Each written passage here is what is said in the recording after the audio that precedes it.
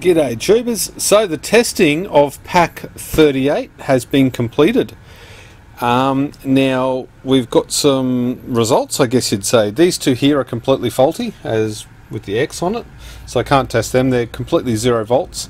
However, they're not a dead short. The fuses were not broken. They're just 0 volts, so maybe the CID popped or something like that in those ones. Now this pack did go to 0 volt, 1 volt, sorry, several times. So I've gone through all of them that I can and written on the big number is the old one and the little number is the newer one. Like we got here, some was 1700 milliamp hours and then they're 1300 milliamp hours the next time. And the one beside it's 2000 and then it's 1900. That one's 2000 and 1900. That's 22 something. What's that? 2224 and then 2220. So that one's close. Yeah, this one's 1730 and then it's 869. And this one's 2014 and 14. So I'm going to take it over to the computer, enter this all into a spreadsheet and work it out. Now I'm not going to leave it at this. What I'm going to do is I'll replace out these two cells, and then now we've got all of this written on here, I'm going to put this pack back into service again. I'm going to go throw it back. I'll just replace out a random pack, put it in there so it's easily accessible, and then I'm going to use this. I'm going to try and do the same test again 3 months from today, or 3 months from the day that I install it.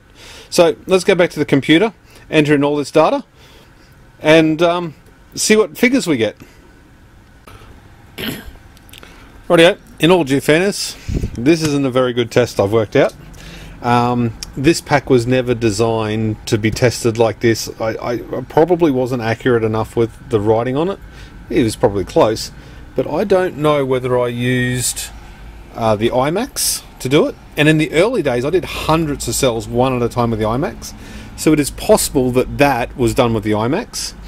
It certainly wasn't done with an Opus, but it could have also been done with the digital 4S charger or discharger.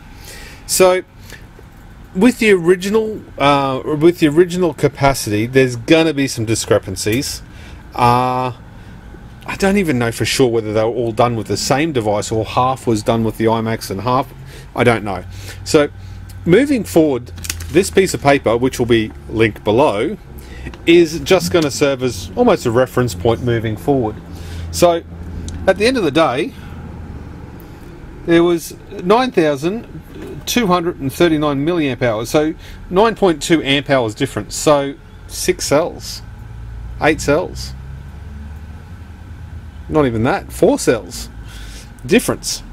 Now these cells here I've had to take out because they didn't have the old number written on them. They were sort of rubbed off, so I haven't bothered including those two.